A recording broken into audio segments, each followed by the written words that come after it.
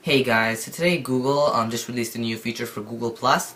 Basically, this feature enables you to share maps on Google Plus. Basically, if you're on the maps.google.com, so if you're on Google Maps and you're searching something like driving instructions, etc., you can now, there's a little option to click share. So you click share and it says Google Plus. You click Google Plus and boom, it comes up. You can type in description, a thumbnail, little information. I think this is quite nice because you can actually share it directly with people.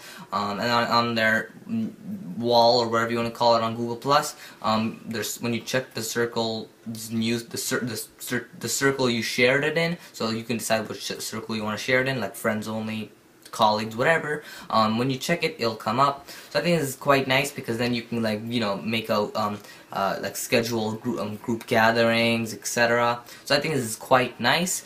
Hopefully they try to make more hopefully they try integrating Facebook maybe to this kind of deal, so you can share maps on Facebook, because I think that will also be a nice feature. But hey, I guess Google doesn't want to make people want to switch to Facebook rather than Google, or vice versa.